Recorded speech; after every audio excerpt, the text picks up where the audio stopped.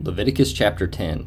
And Nadab and Abihu, the sons of Aaron, took either of them as censer, and put fire therein, and put incense thereon, and offered strange fire before the Lord, which he commanded them not. And there went out fire from the Lord, and devoured them, and they died before the Lord. Then Moses said unto Aaron, This is it that the Lord spake, saying, I will be sanctified in them that come nigh me, and before all the people I will be glorified. And Aaron held his peace. And Moses called Mishael and Elzaphan, the sons of Uzziel, the uncle of Aaron, and said unto them, Come near, carry your brethren from before the sanctuary out of the camp. So they went near, and carried them in their coats out of the camp, as Moses had said. And Moses said unto Aaron, and unto Eleazar, and unto Ithamar his sons, Uncover not your heads, neither rend your clothes, lest ye die, and lest wrath come upon all the people. But let your brethren, the whole house of Israel, bewail the burning which the Lord hath kindled. And ye shall not go out from the door of the tabernacle of the congregation, lest ye die. For the anointing oil of the Lord is upon you. And they did according to the word of Moses. And the Lord spake unto Aaron, saying, Do not drink wine nor strong drink, thou nor thy sons with thee, when ye go into the tabernacle of the congregation, lest ye die.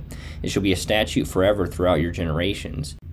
And that ye may put difference between holy and unholy, and between unclean and clean, and that ye may teach the children of Israel all the statutes which the Lord hath spoken unto them by the hand of Moses. And Moses spake unto Aaron, and unto Eleazar, and unto Ithamar his sons that were left, Take the meat offering that remaineth of the offerings of the Lord made by fire, and eat it without leaven beside the altar, for it is most holy. And ye shall eat it in the holy place, because it is thy due, and thy sons' due, of the sacrifices of the Lord made by fire, for so I am commanded. And the wave breast and heave shoulder shall ye eat in a clean place, thou and thy sons and thy daughters with thee, for they be thy due, and thy sons' due, which are given out of the sacrifices of peace offerings of the children of Israel. The heave shoulder and the wave breast shall they bring with the offerings made by fire of the fat, to wave it for a wave offering before the Lord, and it shall be thine and thy sons with thee by a statute forever, as the Lord hath commanded.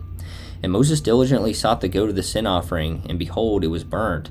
And he was angry with Eleazar and Ithamar, the sons of Aaron, which were left alive, saying, Wherefore have ye not eaten the sin offering in the holy place, seeing it is most holy? And God hath given it you to bear the iniquity of the congregation, to make atonement for them before the Lord. Behold, the blood of it was not brought in within the holy place. Ye should indeed have eaten it in the holy place, as I commanded. And Aaron said unto Moses, Behold, this day have they offered their sin offering and their burnt offering before the Lord, and such things have befallen me. And if I had eaten the sin offering today, should it have been accepted in the sight of the Lord? And when Moses heard that, he was content.